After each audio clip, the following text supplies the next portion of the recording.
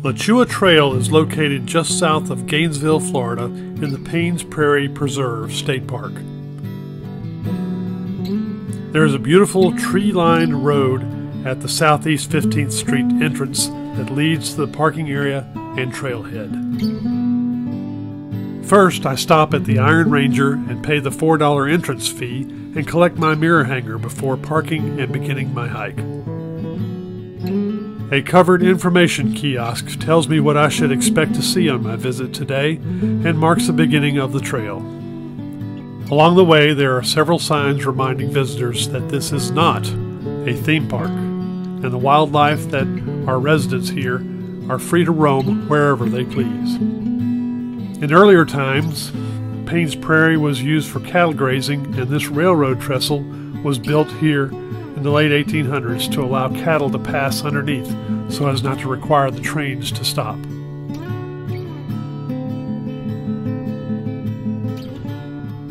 Here I arrive at the transition from sidewalk to raised boardwalk, following along the rim of the Alachua Sink, which drains Paynes Prairie.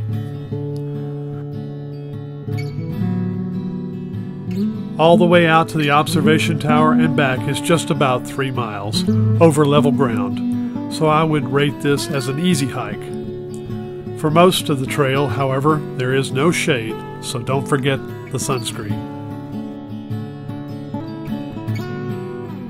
The water level fluctuates with the seasons, and on my visit today we are entering the dry season, so water levels are already beginning to drop.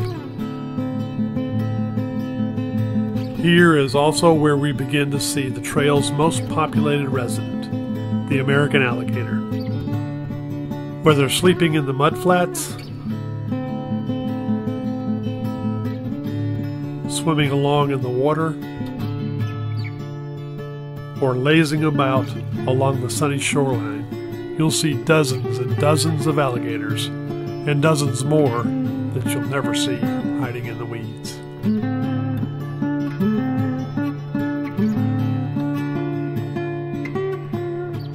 The prairie is also home to a variety of birds, like this glossy ibis,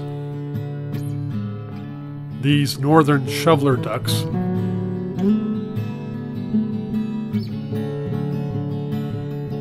and the elusive Wilson's snipe.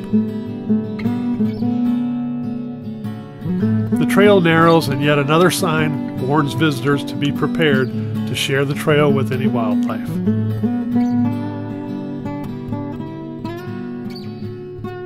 At the end of the trail, there is a raised observation tower which provides an excellent vantage point to view the expansive prairie and its residents.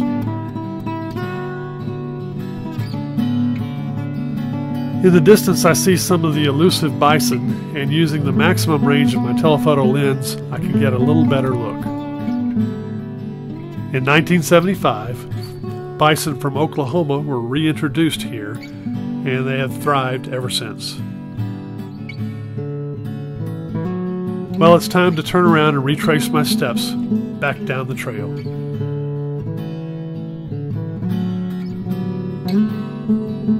See you later, alligator.